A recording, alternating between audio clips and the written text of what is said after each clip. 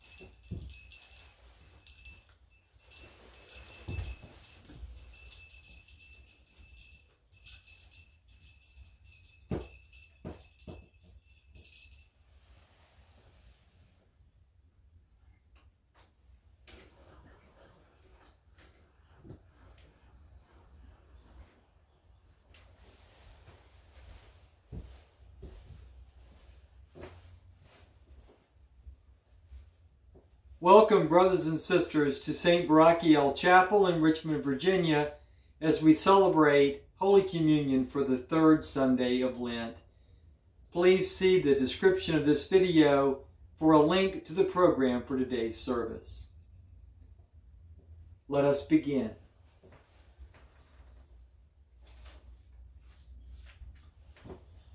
In the name of the Father, and of the Son, and of the Holy Ghost.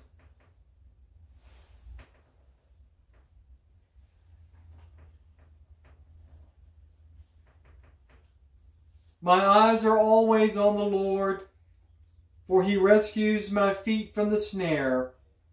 Turn to me and have mercy on me, for I am alone and poor. Brothers and sisters, let us now confess our sins and so prepare ourselves to celebrate the sacred mysteries. I confess to Almighty God, to Blessed Mary, ever Virgin, to Blessed Michael the Archangel, to Blessed John the Baptist, to the holy apostles Peter and Paul, to all the saints, and to you, brethren, that I have sinned exceedingly in thought, word, and deed, through my fault, through my most grievous fault.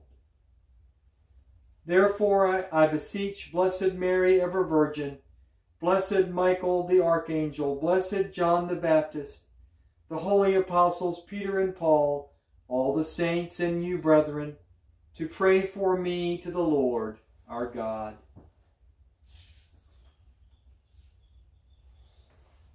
Let us pray.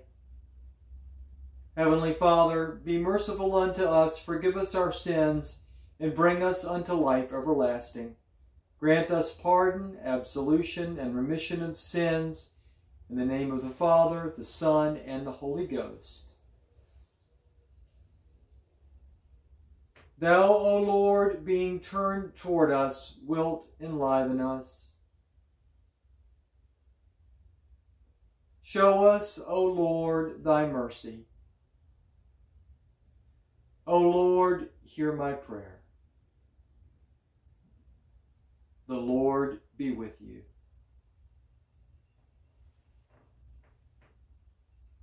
Lord, have mercy. Lord, have mercy. Christ, have mercy. Christ, have mercy. Lord, have mercy.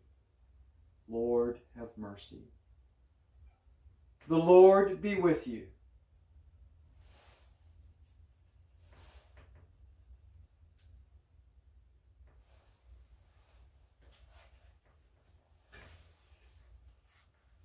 O God, author of every mercy and of all goodness, who in fasting, prayer, and almsgiving have shown us a remedy for sin, look graciously on this confession of our lowliness, that we who are bowed down by our conscience may always be lifted up by your mercy, through our Lord Jesus Christ, your Son, who lives and reigns with you in the unity of the Holy Spirit, one God, forever and ever.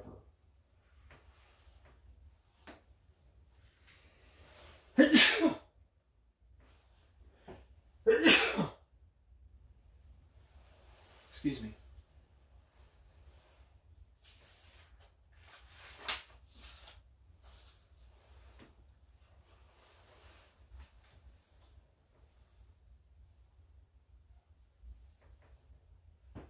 A reading from the book of Exodus. Moses was tending the flock of his father-in-law Jethro, the priest of Midian. Leading the flock across the desert, he came to Horeb, the mountain of God. There an angel of the Lord appeared to Moses in fire, flaming out of a bush. As he looked on, he was surprised to see that the bush, though on fire, was not consumed. So Moses decided, I must go over to look at this remarkable sight and see why the bush is not burned. When the Lord saw him coming over to look at it more closely, God called out to him from the bush, Moses, Moses. He answered, Here I am. God said, Come no nearer. Remove the sandals from your feet, for the place where you stand is holy ground. I am the God of your fathers, he continued, the God of Abraham, the God of Isaac, the God of Jacob. Moses hid his face, for he was afraid to look at God. But the Lord said, I have witnessed the affliction of my people in Egypt and have heard their cry of complaint against their slave drivers, so I know well what they are suffering. Therefore I have come down to rescue them from the hands of the Egyptians and lead them out of that land into a good and spacious land, a land flowing with milk and honey. Moses said to God, But when I go to the Israelites and say to them, The God of your fathers has sent me to you, if they ask me, What is his name? What am I to tell them? God replied, I am who I am. Then he added, This is what you shall tell the Israelites. I am sent me to you. God spoke further to Moses, Thus shall you say to the Israelites, The Lord, the God of your fathers, the God of Abraham, the God of Isaac, the God of Jacob has sent me to you. This is my name forever. Thus I am to be remembered through all generations. The word of the Lord. Thanks be to God. The Lord is kind and merciful. Bless the Lord, O my soul, and all my being bless his holy name.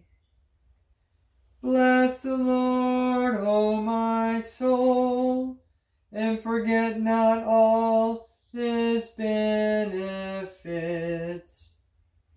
The Lord is kind and merciful.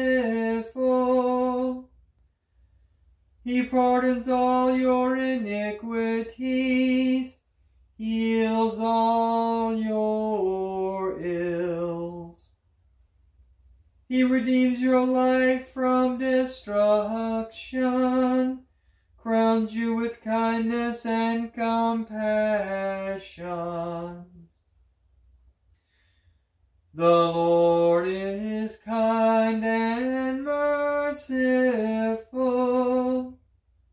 The Lord secures justice and the rights of all the oppressed. He has made known his ways to Moses, and his deeds to the children of Israel. The Lord is kind and merciful. Merciful and gracious is the Lord, slow to anger and abounding in kindness. For as the heavens are high above the earth, so surpassing in his kindness toward those who fear him. The Lord is kind and merciful.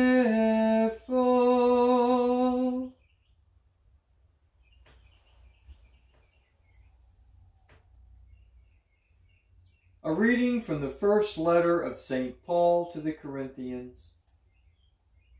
I do not want you to be unaware, brothers and sisters, that our ancestors were all under the cloud, and all passed through the sea, and all of them were baptized into Moses in the cloud and in the sea. All ate the same spiritual food, all drank the same spiritual drink, for they all drank from a spiritual rock that followed them, and the rock was the Christ. Yet God was not pleased with most of them, for they were struck down in the desert. These things happened as examples for us, so that we might not desire evil things as they did. Do not grumble as some of them did, and suffered death by the destroyer. These things happened to them as an example, and they have been written down as a warning to us, upon whom the end of the ages has come. Therefore, whoever thinks he is standing secure should take care not to fall. The word of the Lord. Thanks be to God. Repent, says the Lord, the kingdom of heaven is at hand.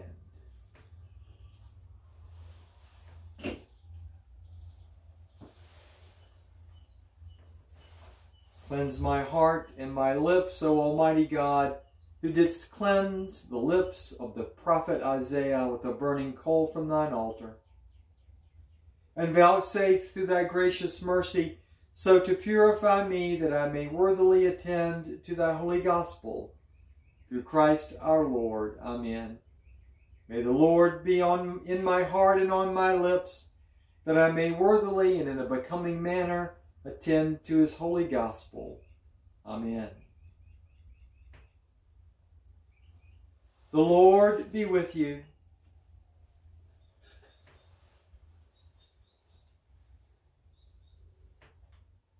A reading from the Holy Gospel according to Luke. Some people told Jesus about the Galileans, whose blood Pilate had mingled with the blood of their sacrifices. Jesus said to them in reply, "Do you think that because these Galileans suffered in this way, they were greater sinners than all other Galileans? By no means. But I tell you, if you do not repent, you will all perish as they did. Or those 18 people who were killed when the Tower of Siloam fell on them, do you think they were more guilty than everyone else who lived in Jerusalem? By no means. But I tell you, if you do not repent, you will all perish as they did. And he told them this parable. There was once a person who had a fig tree planted in his orchard. And when he came in search of fruit on it but found none, he said to the gardener, "For 3 years now I have come in search of fruit on this fig tree, but have found none. So cut it down. Why should it exhaust the soil?" He said to him in reply, "Sir, leave it for this year also, and I shall cultivate the ground around it and fertilize it. It may bear fruit in the future. If not, you can cut it down." The Gospel of the Lord. Thanks be to God. Through the words of the Gospel, may our sins be wiped away.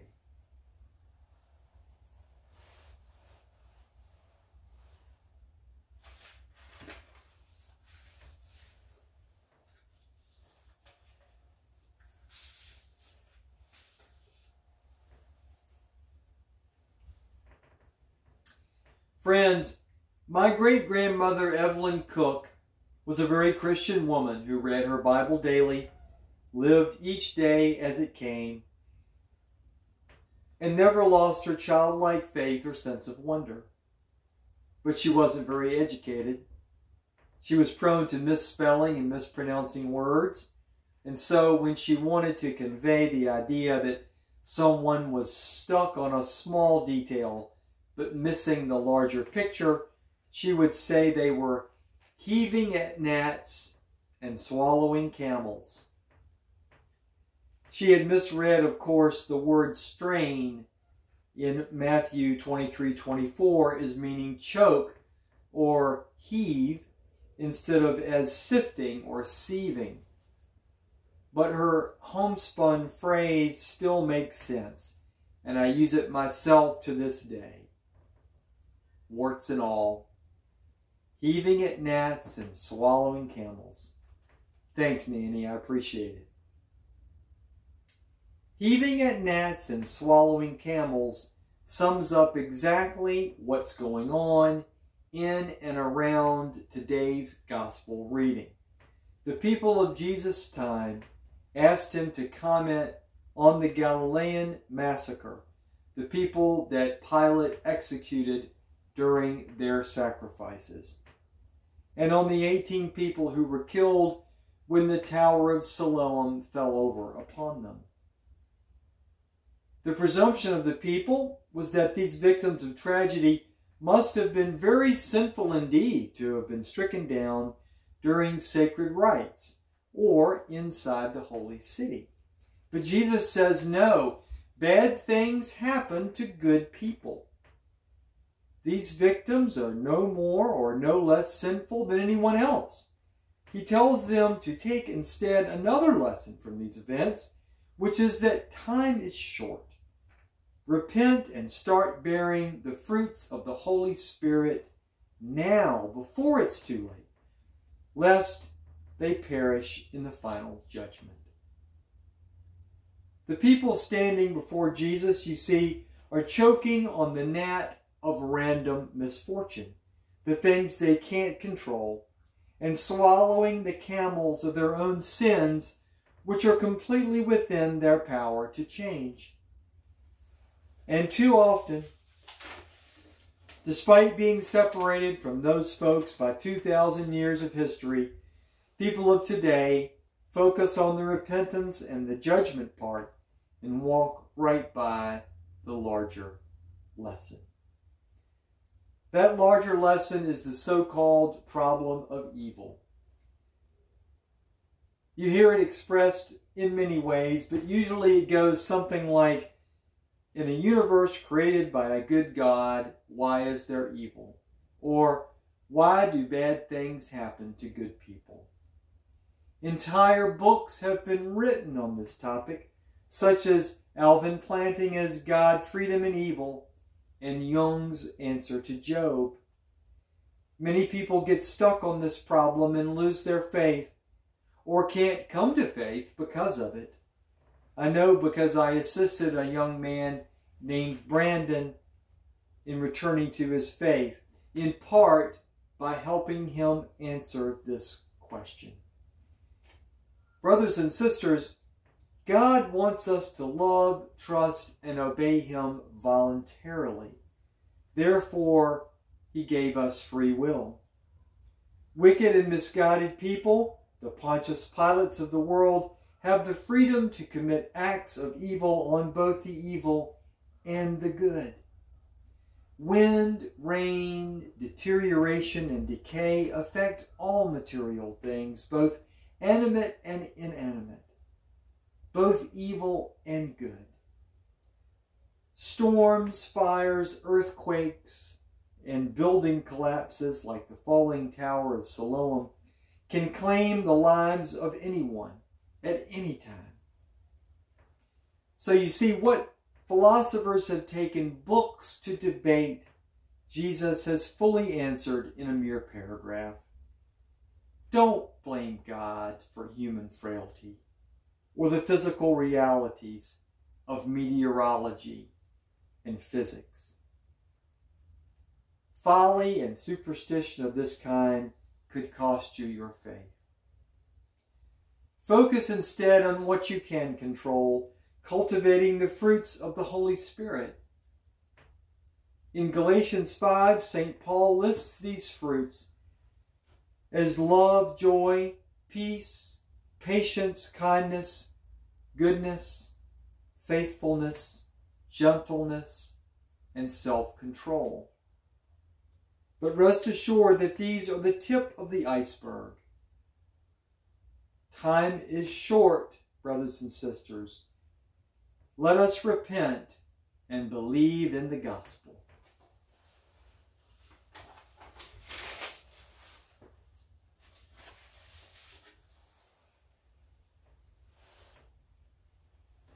And now, to God the Father, God the Son, and God the Holy Ghost, three persons in one God, be ascribed as is most justly due, all honor, might, majesty, power, and dominion, now, henceforth, and forevermore. Amen. Brothers and sisters, let us now recite together the Apostles' Creed. I believe in God the Father Almighty, creator of heaven and earth, and in Jesus Christ, His only Son, our Lord, who was conceived by the Holy Spirit, born of the Virgin Mary, suffered under Pontius Pilate, was crucified, died, and was buried. He descended into hell. On the third day He rose again from the dead. He ascended into heaven and is seated at the right hand of God the Father Almighty. From there He will come to judge the living and the dead. I believe in the Holy Spirit, the Holy Catholic Church, the communion of saints, the forgiveness of sins, the resurrection of the body, and in life everlasting. Amen.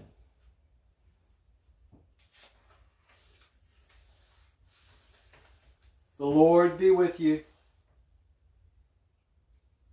At the Savior's command and informed by divine teaching, we dare to say, Our Father who art in heaven, hallowed be thy name. Thy kingdom come, thy will be done on earth as it is in heaven. Give us this day our daily bread, and forgive us our trespasses as we forgive those who trespass against us. And lead us not into temptation, but deliver us from evil. For the kingdom and the power and the glory are yours now and forever. Amen.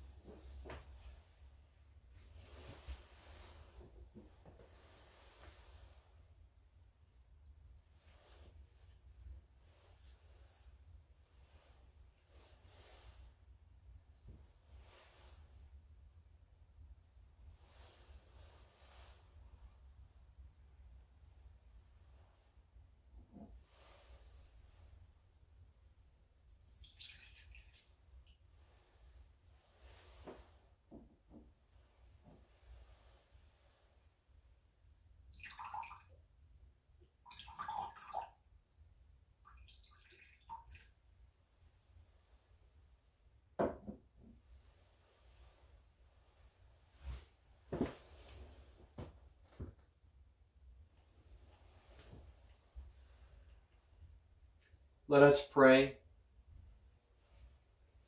O God, who in this wonderful sacrament of the altar hast left us a living memorial of thy passion, grant us so to venerate the sacred mysteries of thy body and blood, that we may ever feel within ourselves the fruit of thy redemption, who livest and reignest with the Father in the unity of the Holy Ghost, God forever and ever.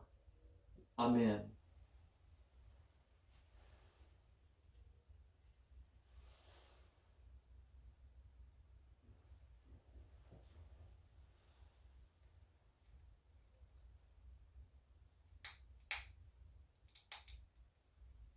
May this mixture and consecration of the body and blood of our Lord Jesus Christ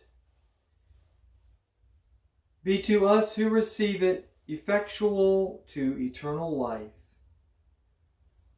Amen.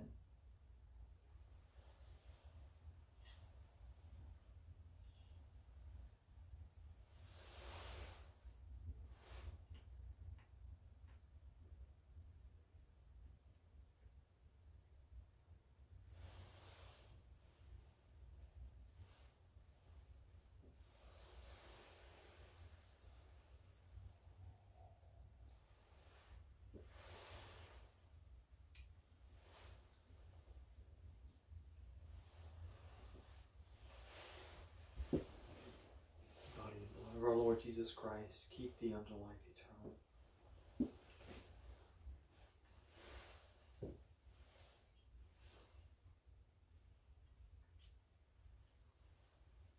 Ye that desire to partake of the body of the Lord, draw nigh and receive this most holy sacrament.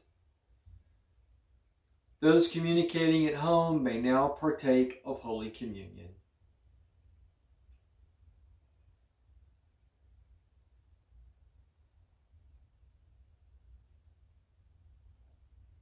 The body and blood of the Lord Jesus Christ keep thee unto life eternal.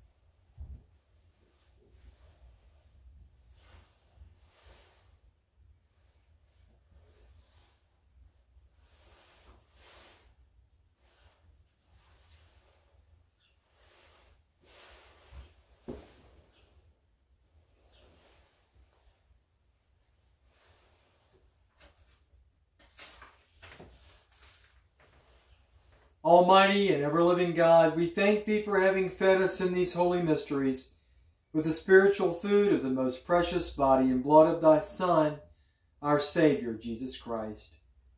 Having assured us of Thy favor and goodness toward us, that we might be members of Thy mystical body, which is the blessed company of all faithful people, and heirs through hope of Thy everlasting kingdom, by the merits of the most precious death and passion of Thy dear Son.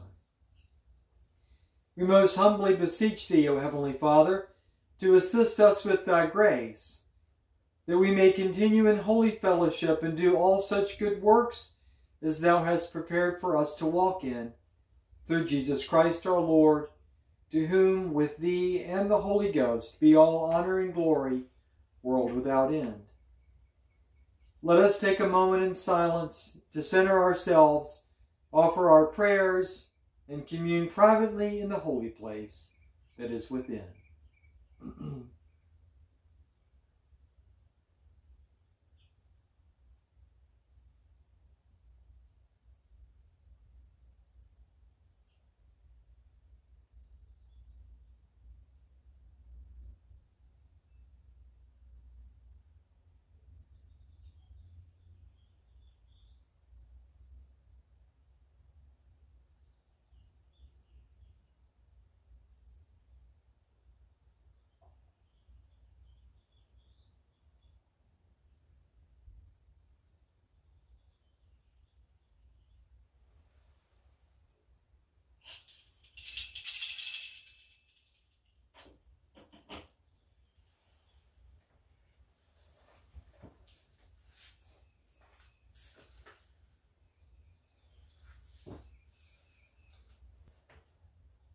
Brothers and sisters, let us offer now our additional prayers of healing. Let us pray. Heavenly Father, we pray for baby Owen, just 4 months old and awaiting on a kidney transplant. We pray for him. We pray for his mother, Sarah, and his father, Michael. We pray for Topper Phelps, suffering from pancreatic cancer. We pray for Ray Coffey, decorated war veteran, struggling in the wake of his heart bypass. We pray for Mary Megan Santiago, suffering from smoke inhalation,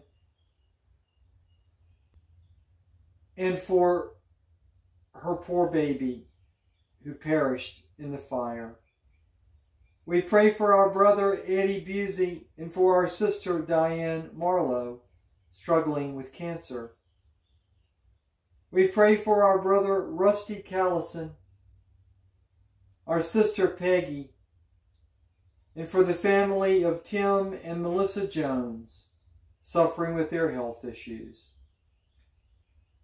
Grant them patience under their affliction, and if it be your will, restore them to health.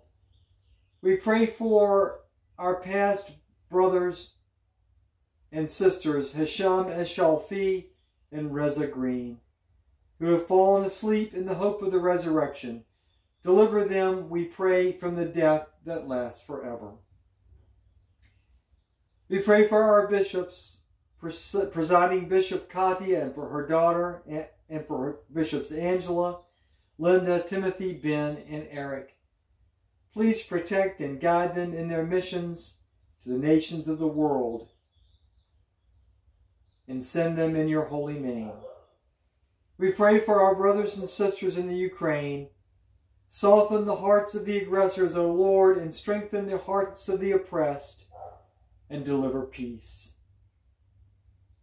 We pray for our sister Tabby in her job search, and also we offer our thanks and our blessings to Leo, James, and Hunter, whose continuing donations make the upkeep and the mission of the St. Barachiel Chapel possible.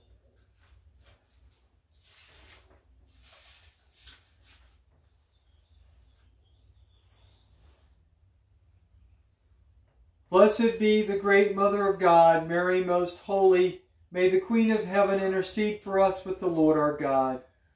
Holy Mary, Mother of God, pray for us sinners, now and at the hour of our death. Amen.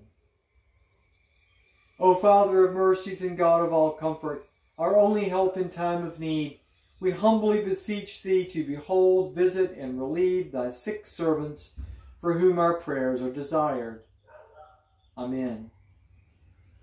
Look upon them with the eyes of mercy, comfort them with a sense of Thy goodness, preserve them from the temptations of the enemy, and give them patience under their affliction. Amen. In Thy good time, restore them to health and enable them to lead the residue of their lives in Thy fear into Thy glory, and grant that finally they may dwell with Thee in life everlasting. Through Jesus Christ our Lord. Amen. Almighty God, look on your servants drawing near death of the flesh, lying in great weakness, and comfort them with the promise of life everlasting, given in the resurrection of your Son, Jesus Christ, our Lord. Heavenly Father, giver of life and health, comfort and relieve your sick servants for whom our prayers are offered, and give your power of healing to those who minister to their needs, that they may be strengthened in their weakness and have confidence in your loving care. Through Jesus Christ our Lord. Amen. Lord Jesus, bread of life, by the power of this Holy Communion and its promise of life everlasting, deliver those for whom we pray from the death that lasts forever. May the souls of the faithful departed, through the mercy of God, rest in peace. Into your hands, O Lord Christ, we commend our brothers and sisters. Amen.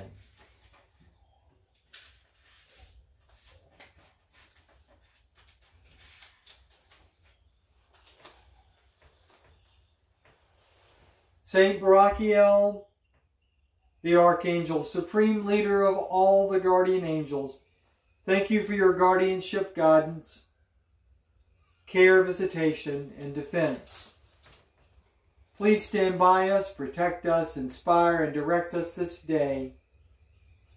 Come to our aid, showing us left from right in this world filled with confusion and demonic influences. Present to God the Father all our petitions, through Jesus Christ our Lord, together with the Holy Ghost, forever and ever. Amen. Saint Michael the Archangel, defend us in battle. Be our protection against the wickedness and snares of the devil. May God rebuke him, we humbly pray. And do thou, O Prince of the heavenly host, by the power of God, thrust into hell Satan and all the other evil spirits who prowl about the world seeking the ruin of souls. Amen.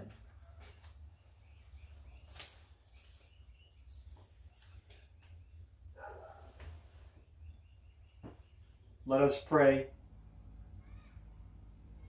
We who have been refreshed with thy heavenly gifts do pray thee, O Lord, that thy grace may be so grafted inwardly in our hearts that it may continually be made manifest in our lives, through Christ our Lord. Amen. The peace of God, which passeth all understanding, keep our hearts and minds in the knowledge and love of God and of his Son, Christ our Lord. And the blessing of God Almighty, the Father, the Son, and the Holy Ghost, be amongst us and remain with us always. Amen. Brothers and sisters, let us now go in peace, glorifying the Lord by our lives. The sign of peace. Brothers and sisters, thank you for visiting us today. Please be sure to like, to share, and subscribe to this video. We hope to see you again next Sunday. Take care and God bless.